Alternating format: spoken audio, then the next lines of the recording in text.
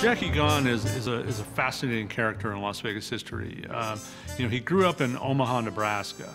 And when you hear that, oh, this guy became a major gambling operator in Las Vegas. He grew up in Omaha, Nebraska. Your first thought might be, oh, he must have been some kind of an innocent farm boy.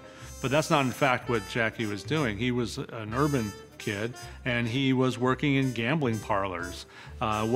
The fronts of which typically in Omaha were cigar shops. And it was a family business, family trade. And so Jackie learned the business very early. During the war, Jackie was stationed in Tonopah, about 200 miles north of Las Vegas, for the Army Air Corps. He would make visits to Las Vegas while he was serving.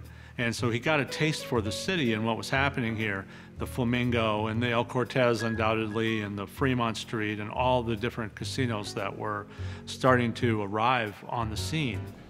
Then he went back to Omaha after the war, but then his mentor, Eddie Barrick, and he says, Jackie, you gotta leave Omaha and come out here and I'll get you a piece of the Flamingo.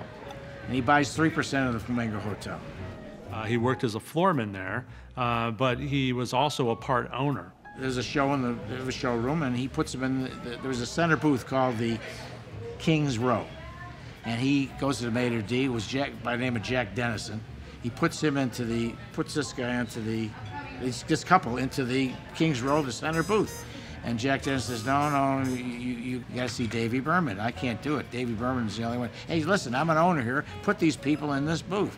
So he puts them in the booth. The next day, this Davy Berman gets a hold of Jackie. He was one of the owners of the El Cortez at the time, before they built the Flamingo.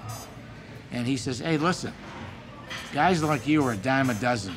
Maitre d's are hard to find. So Jackie quit. And he went downtown and bought the Saratoga race book and opened up a race book downtown. He still had ownership of the Flamingo, but he quit the job. All during the 50s, Jackie is learning the business in Las Vegas. He's investing in properties, and this all leads him to purchasing the El Cortez along with some partners in 1963. And then from there, Jackie bought the Las Vegas Club, and then in '63 bought the the El Cortez, and goes from there. And then he had the Plaza, the Western, the Gold Spike, Showboat, all these places.